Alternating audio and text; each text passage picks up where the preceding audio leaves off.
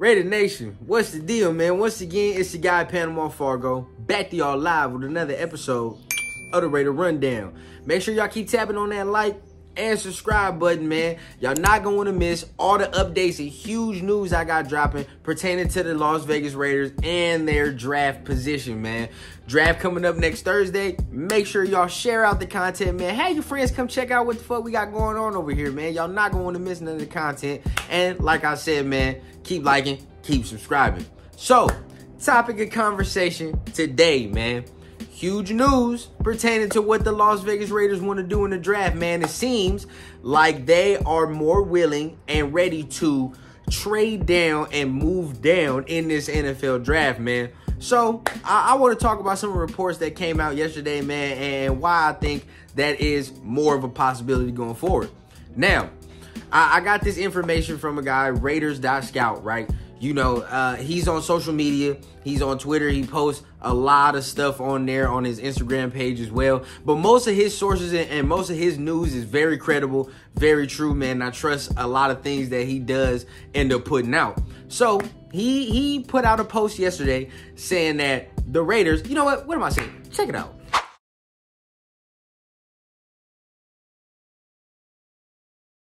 So right now you watching, you seeing that post, right?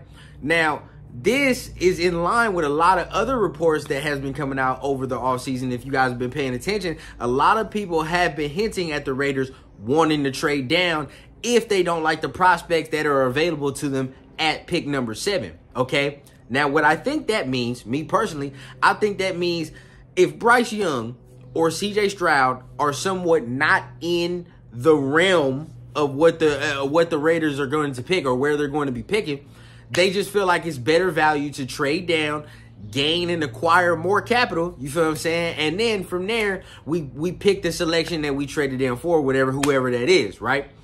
That's what I'm thinking is probably the Raiders' number one plan. The Raiders' number one plan is to get CJ Stroud or Bryce Young. But if those two are not obtainable and available, they will trade down, let the board fall to them, man, and acquire more picks and assets to still build this defense. Let's keep this in mind, man. If y'all been in tune with my channel since I started this motherfucker, all I've been talking about how the Las Vegas Raiders are sitting here waiting for this 2023 NFL draft to build this defense with young players and players they already acquired from last year and are developing. And that's going to be the core of your defense this year. Next year, we're going to fill those holes with big ticket free agents, right? But it is all contingent on the Raiders knocking this fucking draft out the park. They have to knock this draft out the park. No ifs, ands, or buts. There can be no excuses. They have to do this right. So, like we've been talking about all offseason, this defense is real contingent on this draft being very good. Okay, and I feel like Ziegler and the rest of this coaching staff, right, especially Patrick Graham, know that in order to compete in the AFC West, man, our defense has to start getting to the quarterback and taking the ball away. Okay, that's the number 2 things that you have to do as a defense, bro, to me. And those are 2 things we haven't been proficient in doing in very, very many years, bro. We have not been good at doing that. So they are trying to stockpile players that can do those 2 things and play with some toughness, man, at the end of the day, and fit the scheme that they have in place, okay? This coaching staff seems to love guys that can fit the scheme, play fast mentally and on the field, man, and these are the guys that they are looking for, okay? They have a certain build, certain mold that they're looking for. So it doesn't surprise me at all that the Raiders are looking to trade down and acquire more picks because at the end of the day, more picks equals more players to add to this defense, okay? Also, there are reports that the Raiders may not be high on certain other quarterbacks other than CJ Stroud, other than Bryce Young. I feel like personally it's got a little murky over the past couple weeks. I mean, like we looking at it, right?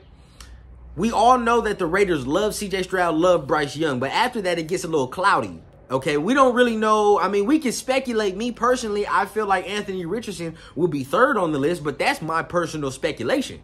You feel what I'm saying? Like, that's my personal belief, my personal preference. But at the end of the day, the Raiders could have a totally different board and a totally different mindset on what they're thinking as far as quarterbacks.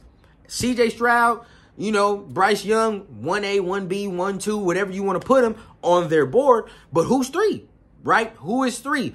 Is it Will Levis? Is it Anthony Richardson? Or is it Hendon Hooker? You know what I mean? We don't know. And let's just put it up. If Hendon Hooker is 3 on their board, and the consensus around the league, around everybody around Hendon Hooker, is that he's probably going to go early 2nd round, late 1st round, right? Okay, now think about this. If we were to trade down, acquire more picks, would it not make it easier for the Raiders to then trade back into the 1st round and grab Hendon Hooker? Question marks, man. And then if you were to do that, right? Who are you going to trade down with? We all know there is one very likely candidate that everybody should keep in mind, and it's not a fucking surprise. Keep the New England Patriots in mind. I mean, of course, bro, like, you have to think about it. The New England connection is always going to be there for this regime. They're always going to go back to that, always going to be tied to that. So at the end of the day, you got to keep that in mind, man. Friends help friends. And of course, they'll, you know, try to help each other in the draft if the Patriots want to move up to select a certain player, or the Raiders feel like they want to move down for picks. Also, keep in mind all the other Patriot connections around the league. Just off the top of my head, I'm thinking of the Titans with Mike Vrabel. There's a Patriot connection right there. You can go from 7 to 11. Okay.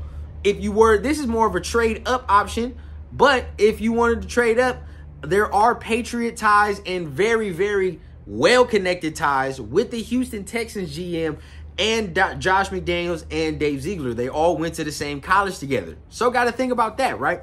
There are a lot of scenarios that can go on and that are in play for the Raiders. But if we look at it from a business standpoint, yeah, I mean, all of us want to trade up to acquire the Bryce Youngs or the CJ Stroud. But how likely is that? Let's really think about it. How likely, and what's the percentage of us, you know, trading up to grab them guys, and think about the capital we're going to have to give up. Now, with the position this team is in, if we were able to trade down, acquire more picks, and still grab a very good prospect in this 1st round, still grab a guy that can start day 1 and give you immediate production, it's not a loss, bro. Not a loss at all. Grab as many picks as you can. You never know how the board will fall. That's the next thing. If you grab as many picks as you can, you never know how the board is going to fall. You never know what prospects are going to fall, bro. So just stockpiling more picks give you more ammunition to say, fuck it, we want to trade up for a prospect or something like that. You know what I mean? It's just more ammunition in your back pocket. So think about this, man. We have heard many conflicting reports, but the one constant has been the Raiders will not be tripping if they have to move down. I have to say, that's been the one constant in this whole offseason, that the Raiders are considering moving down and won't trip if they have to, okay? Like I've been saying, they're very fluid in their draft position. I mean, shit, you can see it in the top 30 visits and who they was visiting with, you know, while they was allowed to visit with these prospects.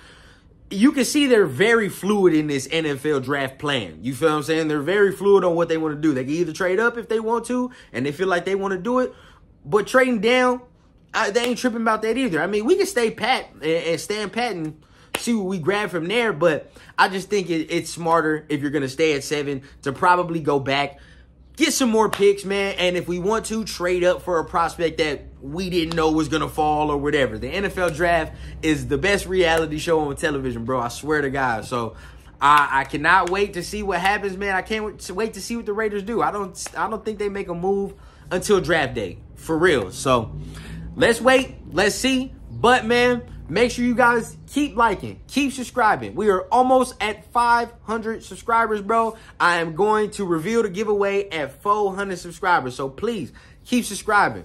I know I ain't dropping frequently this week, man, but I'm taking the time with the slow news week to not just drop bullshit, man, and get to working on what I need to work on for this content. So keep commenting down below how I can get better at these videos, man, how I can make it more entertaining for y'all, man. And I'm going to work on doing that. So remember, keep liking, keep subscribing, share the content out. And remember, I always keep it authentic from the clouds to the ground on the Raider Rundown.